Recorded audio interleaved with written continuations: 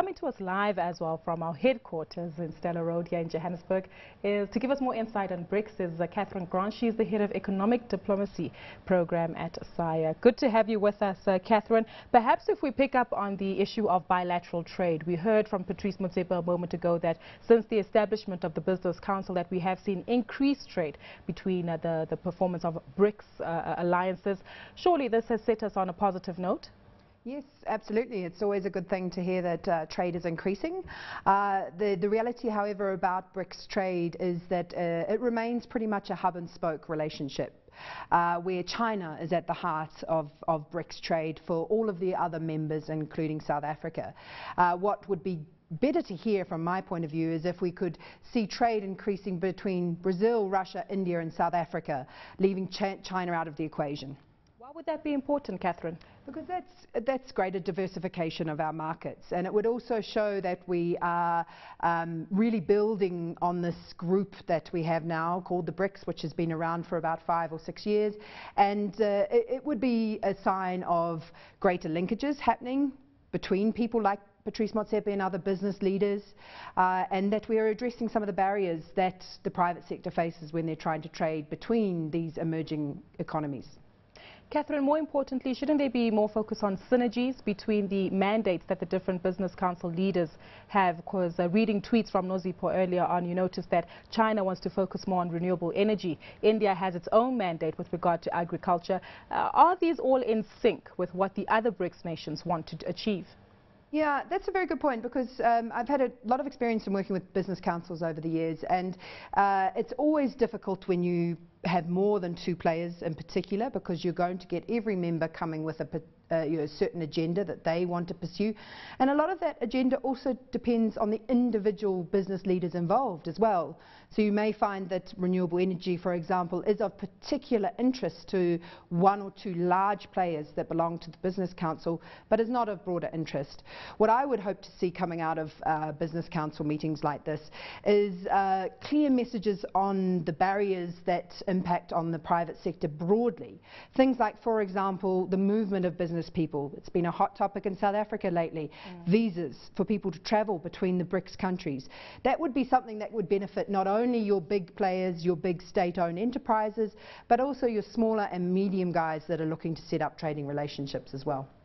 Something else that's a hindrance to business overall is labour, and we know that that's a key concern here in South Africa with the ongoing strikes. So the presence there of Zwelinzima Vavi together with other union members, is that a positive as well?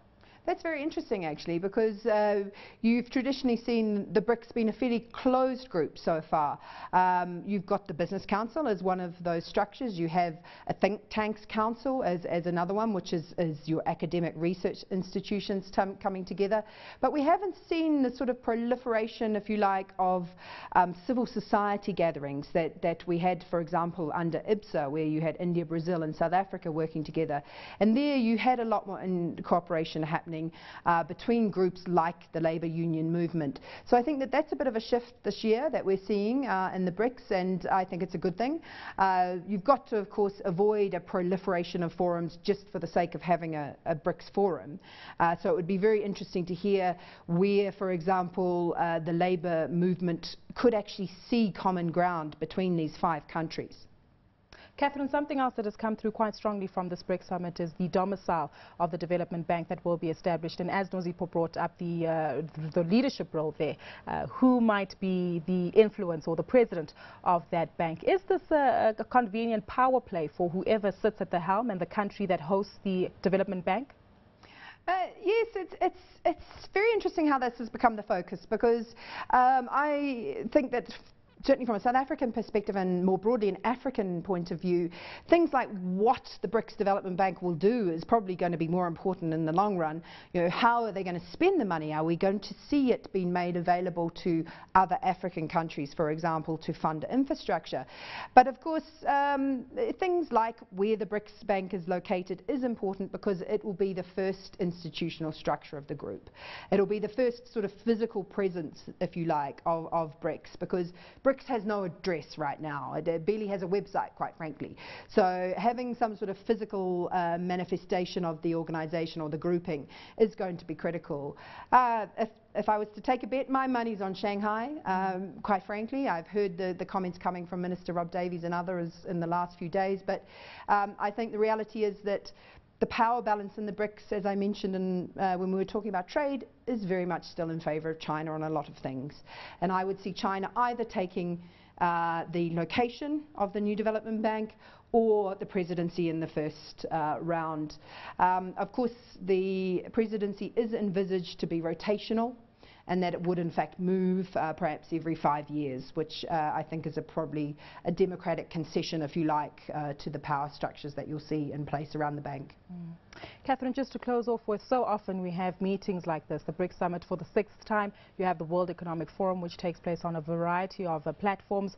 Are we seeing progress being made with such gatherings, in particular when it comes to this BRICS Summit? I think we do. I mean, you don't see a lot of very concrete deals coming out of things like the BRICS Summit. We are going to hopefully see one or two in the next few hours and maybe into tomorrow around things like the new development bank, which is great. But the reality is that these gatherings are about diplomacy. They are about relationship building. And it's incredibly important in the long run. It's very important for President Zuma to be able to interact with leaders of the world's largest economies, and to have a personal relationship developing over time is invaluable in diplomatic terms.